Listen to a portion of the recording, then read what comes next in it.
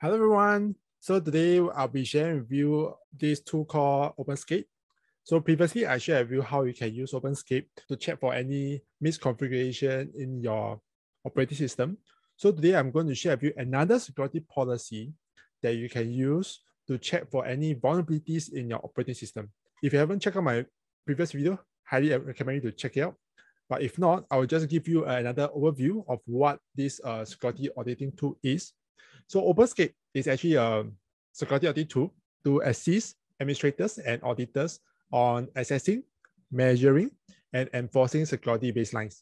So it provides a wide variety of hardening guides and configuration baselines developed by the open source community.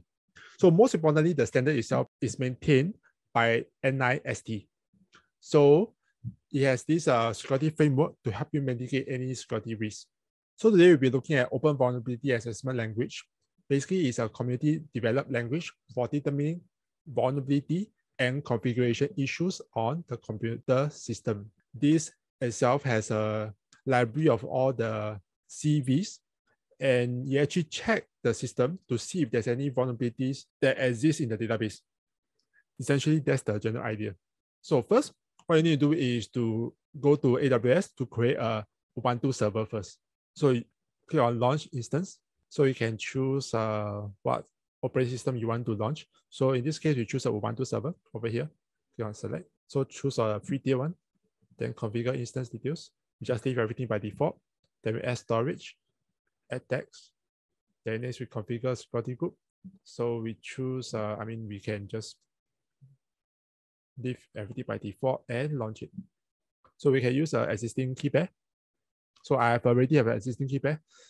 But if you want, you can also choose create a new key pair. You can even proceed without a key pair, but I don't really encourage you to do that because it's better to have a key pair to make sure that you are the only one who can access to this instance.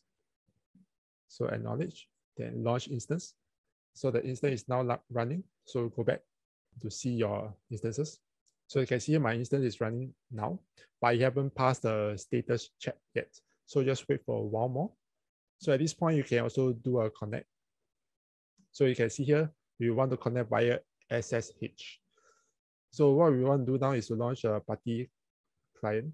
Then we copy this whole thing. This is the host name with the username. Then we just put Ubuntu. Then we go to SSH off. Then we choose the private key. Then we go back to the session, we save, then we open, then we click accept. Basically, is to ask you whether you trust this host or not, okay? And trust the authentication key. So click accept. Okay, next. So once you are able to reach here, means you are able to connect to the Ubuntu server successfully. Next, what you need to do is to install the OpenSCAP. So how you can install it? First, you need to update your Ubuntu server first. So you click on update, enter. Make sure the Ubuntu server is updated with all the recent packages. Once it's done, then you install the OpenSCAP library package. Once you're done, what you need to do next is to download the OVAL data. Okay, so it's in this compressed XML. So you need to get this from the OVAL.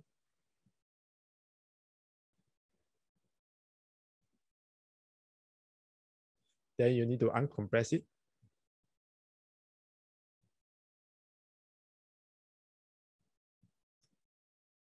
Next, you need to use OpenSCAP to evaluate the OVAL and generate HTML report. So over here, this is the one that this is the command that you need to run.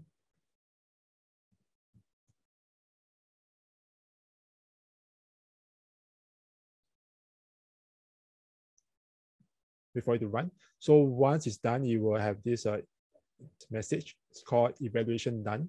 Then next, we need to use another tool called WinSCP.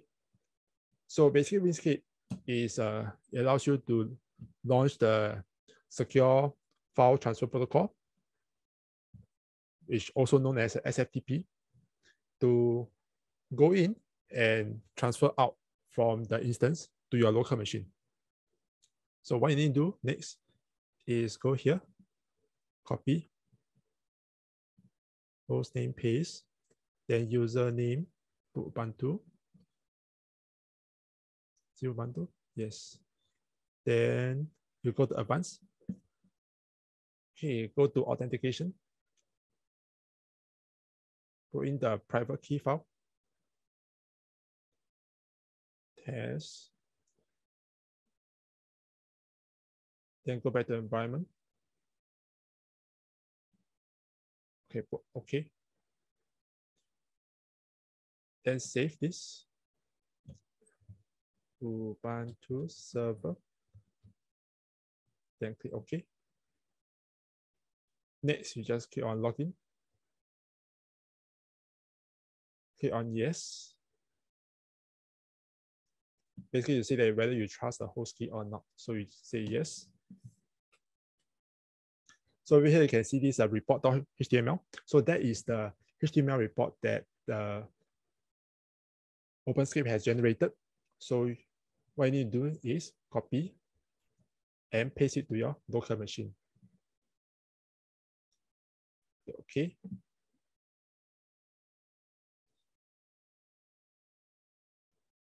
So next, you go to your download folder where you have downloaded the report HTML file. You go to open with Google Chrome. And this is the report that is generated. So as you can see here, there are a few things that, that we can take a look. So basically, this is the part whereby it has failed. So it has failed some patches. So we can also say this as the vulnerabilities that it has discovered. So this green box is to show what the patches he has passed. Okay, so actually you really need to take a look at this too. Okay, if there's an error, all this it will also be shown here. So as you can see here, now we have found 4 vulnerabilities.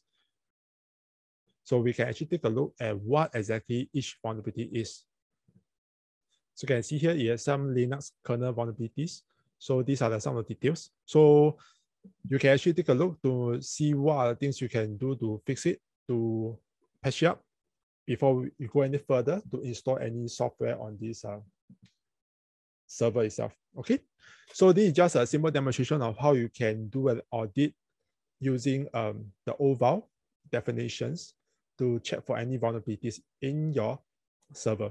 So if you like this video, I'll appreciate you can give a thumbs up and subscribe to my channel. And I will see you in the next video.